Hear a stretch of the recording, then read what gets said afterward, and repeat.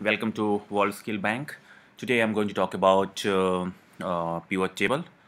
In our previous discussion, we talked about basic features of Excel, and then we touched upon the VLOOKUP. And today our focus would be uh, pivot table. As you are watching this particular video, you must be curious about understanding the what pivot table is and how we create the pivot table and what are the features of the pivot table. So we would be touching all these parameters of pivot table. So to create the pivot table, we first need to have the raw data set, and of course you would be having, because and on that you would be you may create those pivot table. If not, I may share the raw data sets so that you can play with the pivot tables, and you can create the pivot tables on your own side. Now we have here, I would just like to introduce you with the data set which I have. This data set is this data set pertains to the institutional level data set, like technical institute. We have given the institution ID, and then type of institution, private or government, location, rural or urban, where institute is residing, district, and then number of trades we have in that particular institute, the number of seats, and number of trainees. Now, look at this data set. We have maybe around 2000 records over here. So you may have a data set with maybe millions of records, and you may like to create the pivot table out of that. Because using just the raw data set, you may not be in for anything from this particular data set. You must need to have some kind of summary, and you may be asked by your leader or maybe someone else to provide the summary of this data set at a different point of time. So and that is the basic advantage of the pivot table, which can provide you a summary in a very simple manner, and which can help you understand the whole picture of the data. So for example, if you look at this particular data set and you want to create the pivot table, what you can do in your own Excel, you can find out where the option of creating a pivot table is. For example, if you look at here,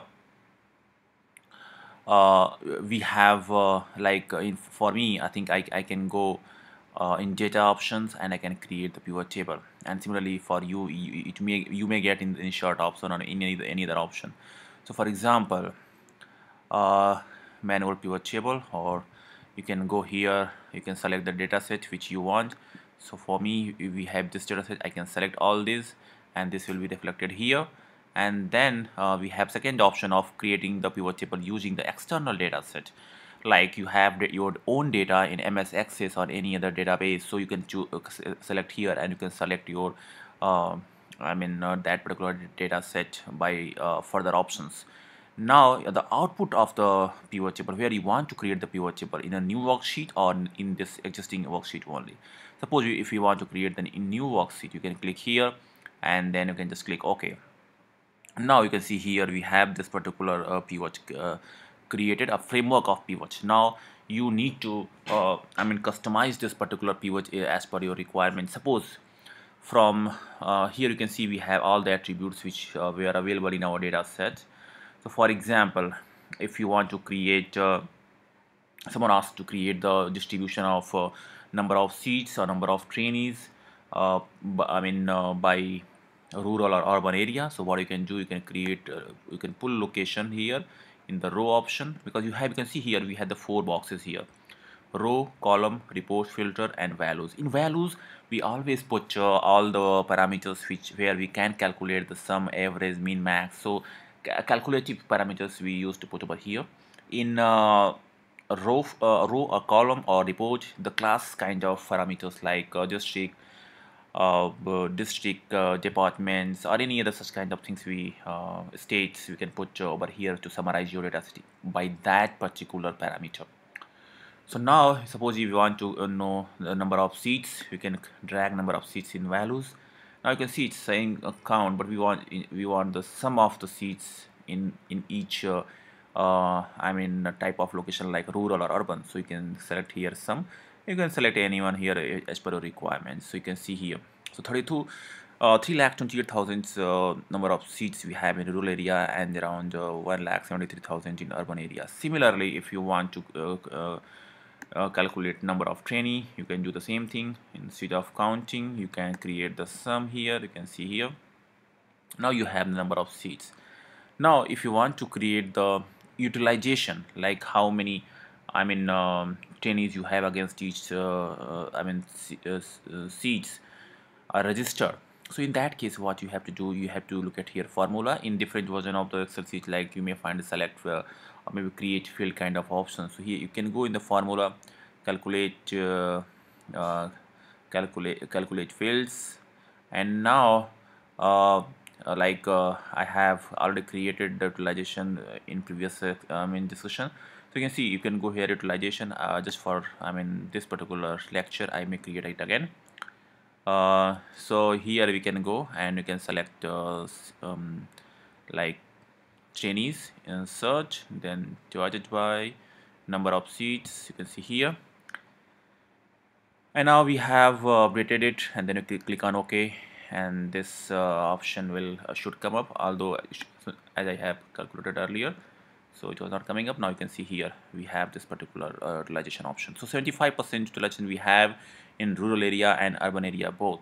Now if someone is asking not by location, if you want to know by type of institute, whether private or government, so you can see here now we have government and private. So here now we can little difference we can see. In government we have only 72% of utilization, whereas in private we have 75 or 76% of utilization. So in government government organization there is a less utilization. It means somewhere a lot of facilities given by government, despite the fact we can see here lower utilization. So we must need to, government must need to look into this parameter and take some action to improve the utilization of the seats in the government institution.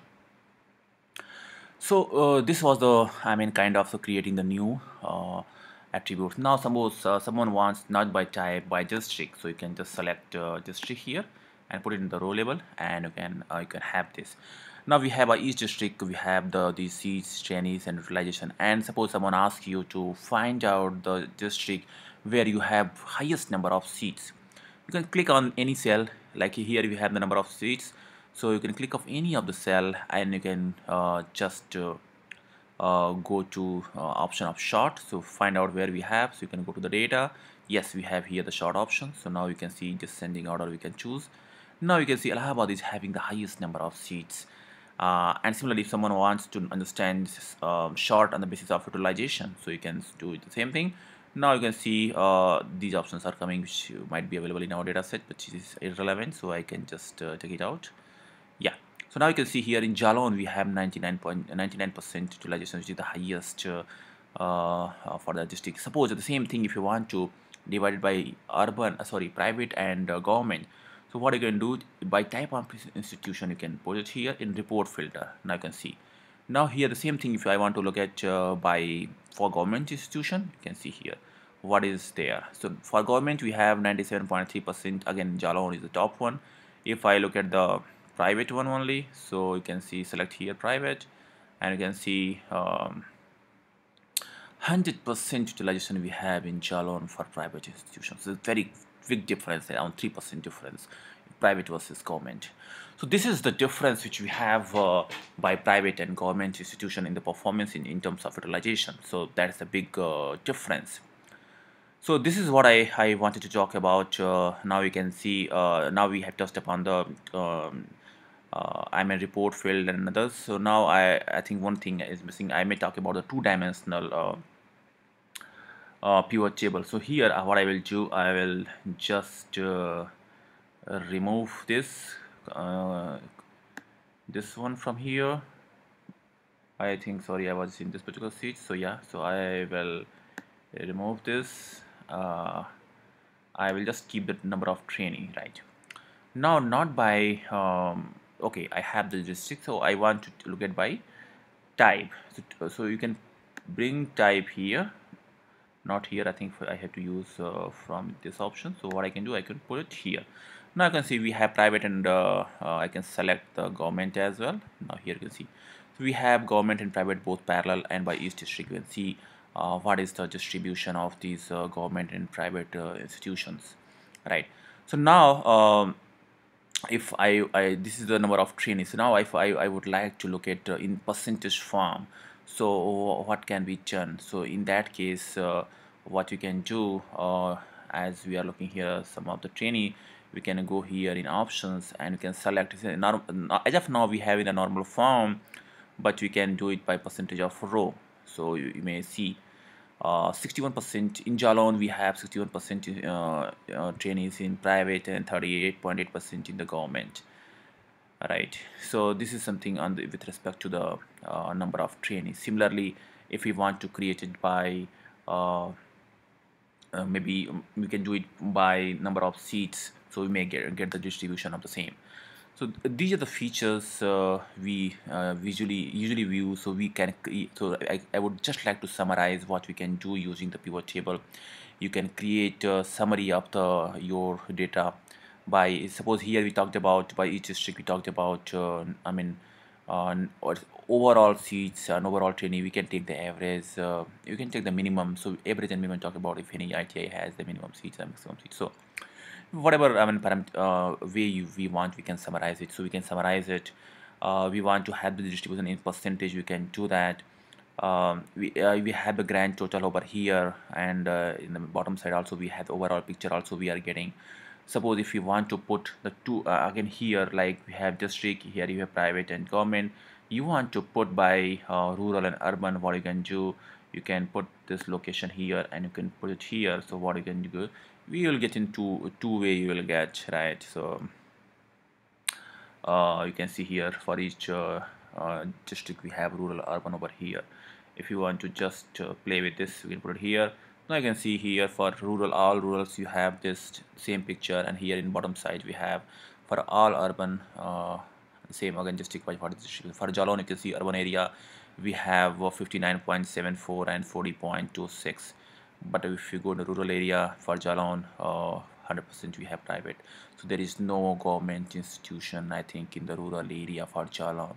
So the same way you can summarize your data set. So I believe it may help you to understand the pivot table, and you may play with your pivot. Without playing with pivot table you may not be able to understand everything. So as you will start playing with this, if you have any further questions you can comment and you can ask me, and if you would have liked this particular video, you can click like, or you can subscribe for getting the information about the forthcoming videos. So thanks a lot for watching this video.